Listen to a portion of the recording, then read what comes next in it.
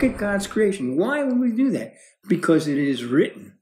Go look at Romans chapter 1, where it says God reveals his attributes, his divine nature, his power through what he has created. We can come to a greater understanding by seeing what he has created. Well, what was the first thing he created? He said, let there be light. And there was light. Spoke it into existence. As he does everything. God speaks it, it's in existence. But I started thinking about atomic power.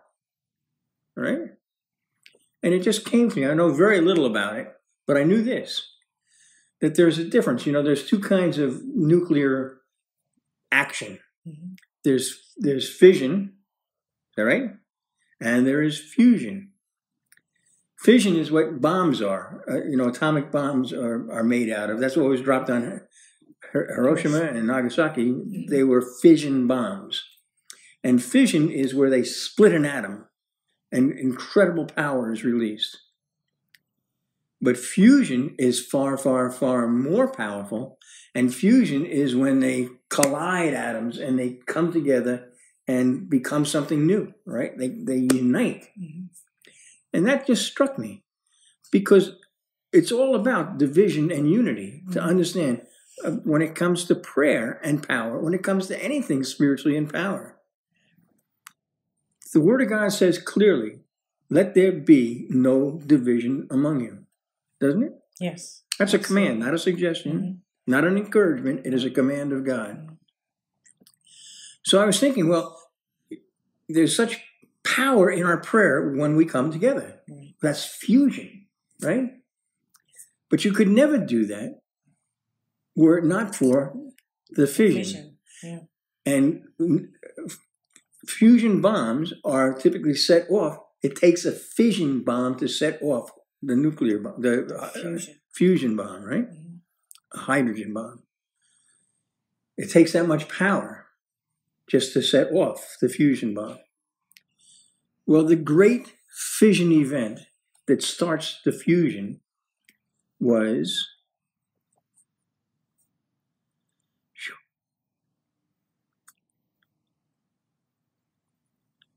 this is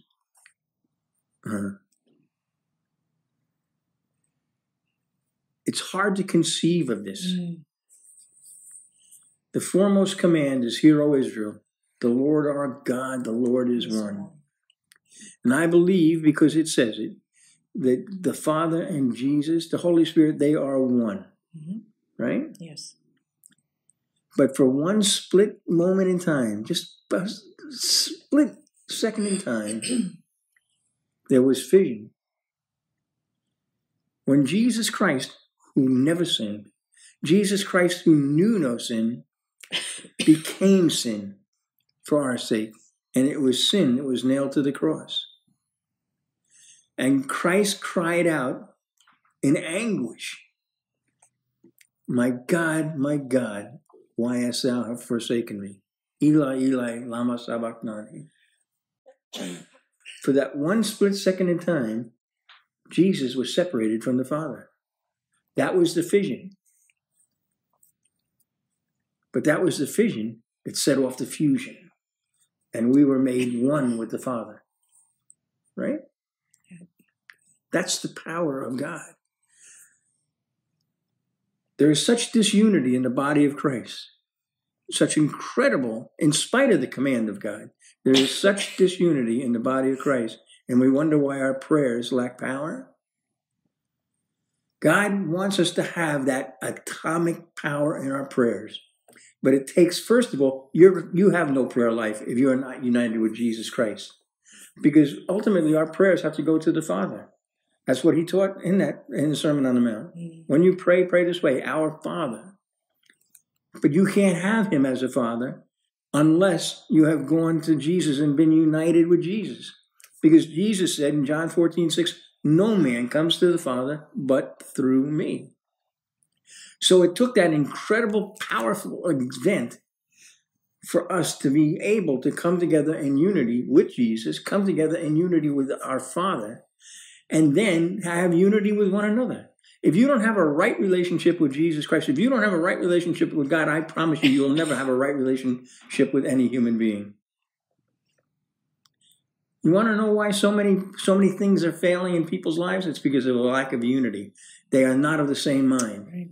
They're not of the same mind. They're not in agreement. A house divided will fall. And it's like, how can two walk together unless they're in agreement? Unless you're of the same mind, well, you're not going to have that power that comes with that unity. Right. It won't be there. How can we pray together? How can we come together? If two or more of you agree, we have to be in agreement. That's an obvious statement. But it takes that power. When we are truly in agreement, and I believe that in these perilous last days, we are going to see not great church growth, not good anyhow, because it's going to be a great apostasy, a greater falling away. And there's going to be churches like the Church of Laodicea that grow and grow and grow, and they're boasting in how wonderful they are, and yet Christ is absent. That's what in Revelation chapter 3. This church, the Church of Laodicea, they're boasting. They say, we're rich, we have need of nothing. And yet Jesus Christ is outside. He's not even in there. No, I'm talking about a true unity of fellowship of believers. And, you can have that unity of fellowship. You don't need a lot of people. Right. Mark said, what Jesus said, two or three of you are gathered in my name. There I am in your midst. And that power will be there. That power of an atomic explosion of fusion will be there. Because nothing is impossible with God. Absolutely. Absolutely nothing is impossible with God. We need that atomic power in our prayers, and that will only come when we are driven. It was that fusion explosion that drove things together.